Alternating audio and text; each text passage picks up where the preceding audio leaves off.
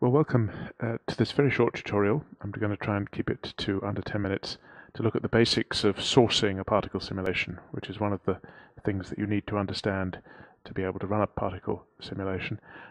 I'm going to do a series of short tutorials, I hope, building up to a description of a complex system.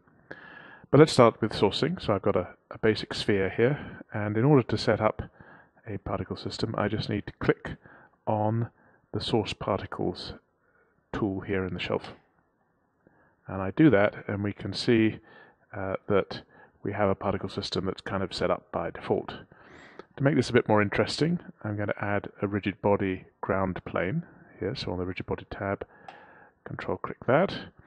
And my sphere is above the ground plane, so we'll see that those particles are bouncing and bouncing off the floor there. Now, if you can't see your particles very easily, you can do a little trick with Houdini 14, which is to bring up the display options. And here on the geometry tab, you can choose the point size for displaying points. So I'm going to put this up to say 7, and you can see now that our points, our particles are now much bigger and much easier to see. So let's see what the shelf tool has set up, and we can see that we started off with just this node, the source. So these and this node is the ground plane that I added. So these are the two nodes that the shelf tool added. The auto.network contains our simulation, and all the source particles is doing is bringing the particles out of that simulation into a node so that they can be rendered. Inside the particle simulation, inside the auto.network rather, let me just hit L to lay this out. We've got quite a complex set of nodes here. These three nodes are just the ground plane. They're setting up the ground plane, which is going to be a collision object for those particles. This is the thing that is creating our particle simulation. And then down at the bottom here we've got gravity, which is why the particles are falling down. And then the output node, which marks the end of the simulation, or the final node in the simulation. So we're mainly going to be interested in this node here, the source node, which if we bring up a parameters pane we can see as a pop source node, but a second on the pop object. So the pop object is the thing that actually contains your particle geometry. And it's here that you can set things like the way collisions are calculated, and also some of the physical properties. The most useful of these is probably the bounce property, so let me just demonstrate how that works. So let's turn the bounce back up to 1, and we can see that there's bounce like so. And I can take the bounce down to something else, and we'll see that they're less bouncy. So these physical properties can be adjusted to adapt the way that the collisions work. As I said, the main thing we're going to look at here is the source node, so let's enlarge this. It has 4 tabs. We're only going to be dealing with the first 3 today. And the first thing I should talk about perhaps is the emission type. So the emission type has a number of different variants. At the moment it's set to scatter onto surfaces, so this is scattering randomly across the surface a number of points at every frame. And the locations of those points will change with every frame, so that it produces a nice random flow of particles. An alternative here is to use all points, and what that means is that at every frame there's what I'll do in order to see, so you can see this better, is I'll turn off the velocity. Actually, let's use inherited velocity, turn it down to 0. And now we can see that, and we'll turn off gravity as well. We can see that at every frame, all it's doing is putting a particle at each of the points of the incoming sphere geometry.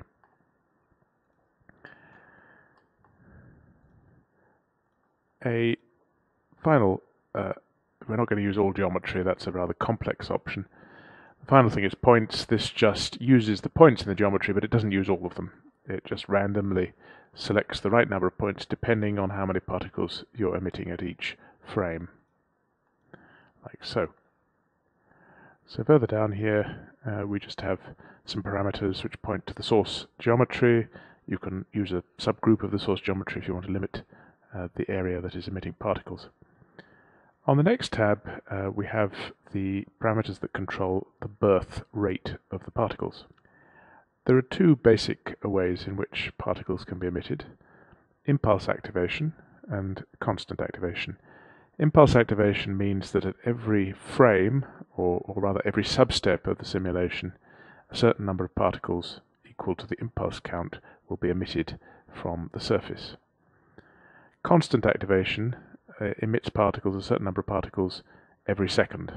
So it doesn't depend on your frame rate or the number of simulation steps. So in general, you'll want to use constant birth rate or constant activation. The default is it's set up so that the impulse count is 0, so you're just getting a constant stream of particles.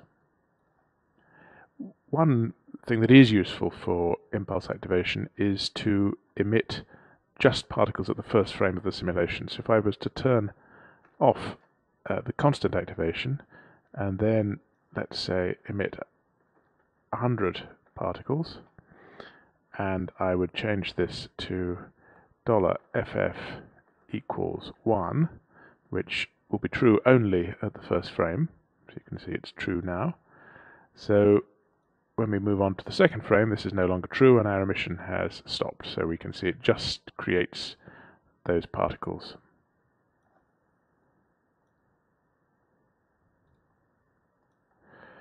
So let's revert back to the standard.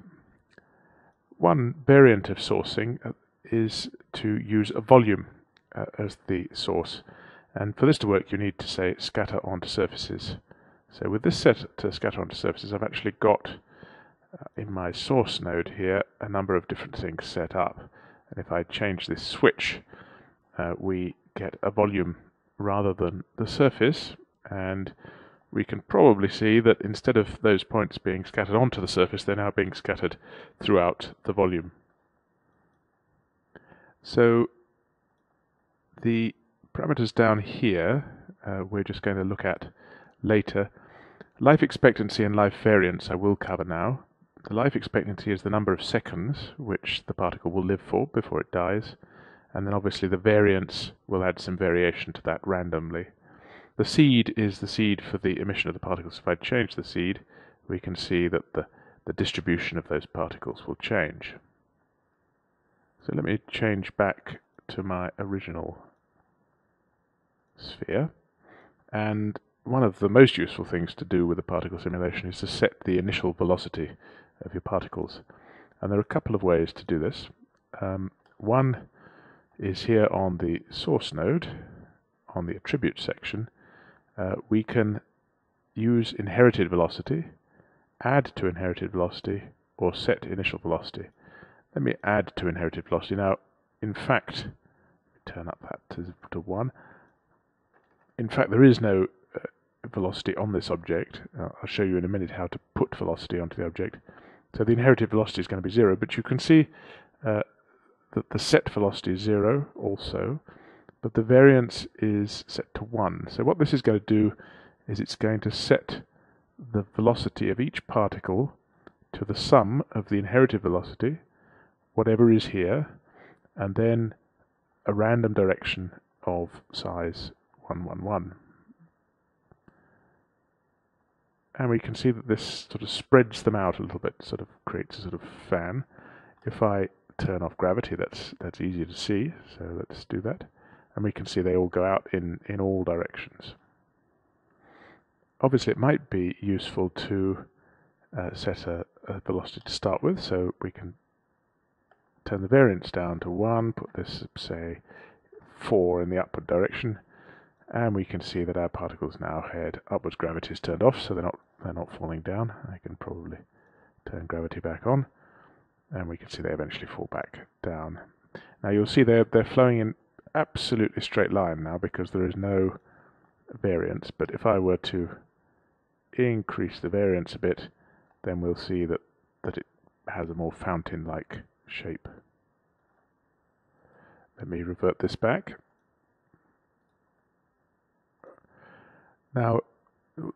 setting the velocity here is obviously very useful, but you might also want to create some very complex variation in velocity, which depends on attributes that are on your object.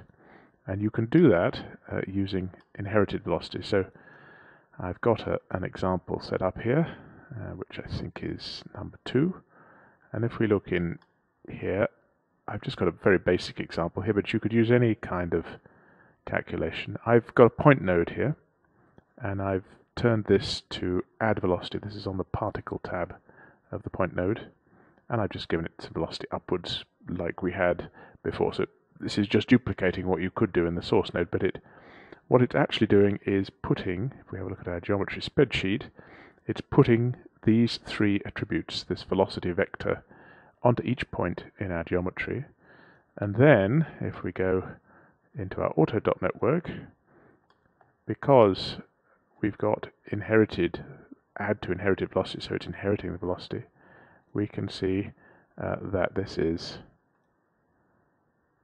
creating particles with a upward velocity. If I turn that down to 0, then the particles are just going to fall straight down.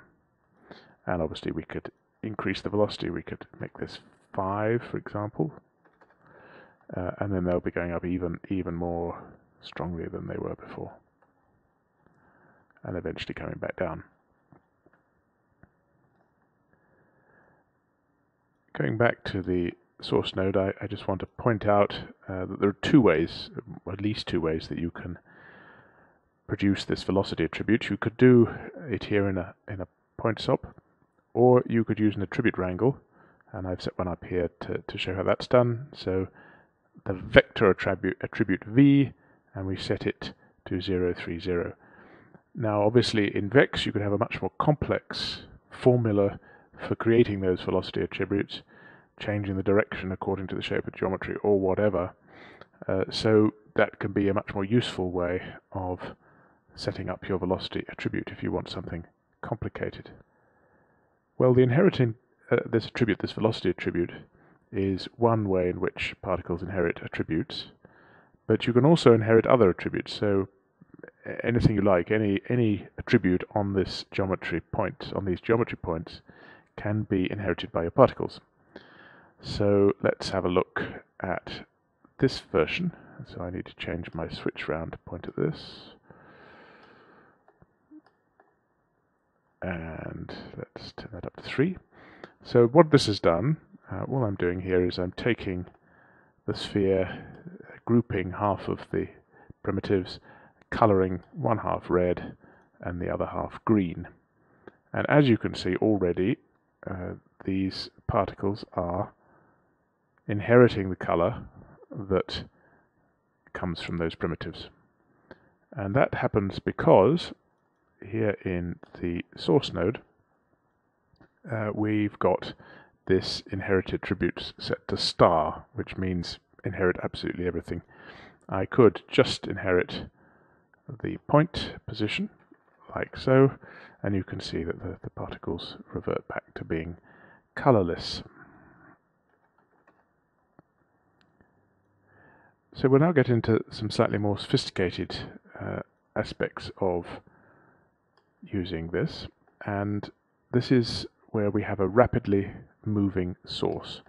So again, let me select this switch, turn it up to 4, and we can see, let me just hide other objects for a second, we can see that if we play this, this is rapidly moving back and forth, like so. And this is going to cause a problem initially for our simulation, which we can probably see more easily if we zoom out. And as you can see, it's sort of producing these. Let me change this actually. And in fact, this gives me an opportunity to demonstrate another aspect of the pop solver. At the moment, we've got it so that our particles are bouncing whenever they keep moving whenever they hit that ground plane. And in fact, we might not want that to happen. We may just want them to stop as soon as they hit the ground plane. And there are various ways you can achieve that, but one of them is here on the collision tab of the pop solver.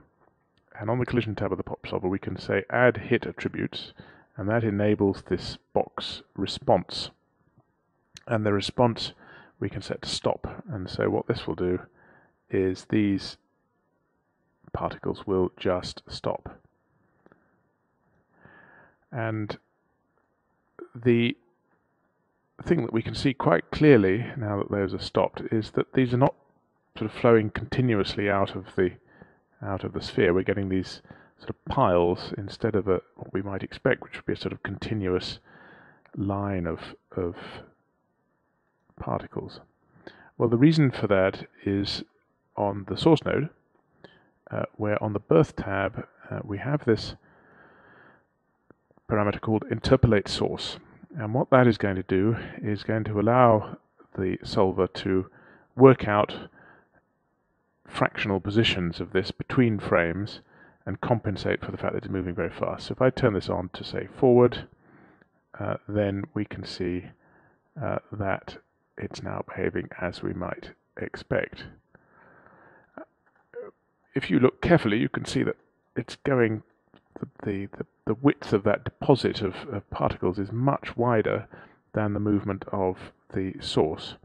And the reason for that is that I've still got set up here my inherit velocity attribute set to 5. Let me set it to 0.1, and now we should see that it's much less.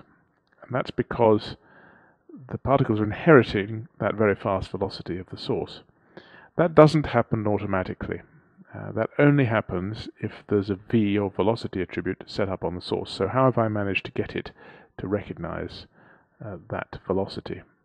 And if we look at where I've set up the moving sphere, we can see that there are two things.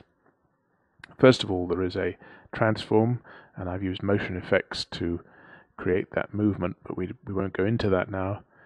And the second SOP I've got here is a trail SOP. And a trail SOP is a way of doing things with moving points, and one of the options is to compute velocity, and that's what I'm doing. So this is creating, if we have a look now at the geometry spreadsheet, this is creating velocity attributes for our points on our sphere. Now, this only works because we are animating our sphere here at the geometry level. If we had our animations up here on the source level, on the scene level rather, for example by animating these parameters, we'd find that our trail SOP wouldn't record any velocity. And there is a way around that to do with importing the geometry into a second geometry node. But for the moment, if you want to have a moving source that's going to be recognized in your pop network, better to do the animation here at the geometry level, and then you can use the trail SOP. We looked at one way of creating attributes, that the color attribute, so that it was inherited from point attributes here on the source. There is another way to achieve the same thing. Let me revert my switch node back to the first position. So this is just the plain geometry, doesn't have any attributes. And then go into our Autodot network. And we can see that on the birth node here, there is, on the birth tab rather, there is this parameter justBorn group. So let me put something in there. And this is going to give me a group for just those particles which have been born this second, this frame. And that allows me to do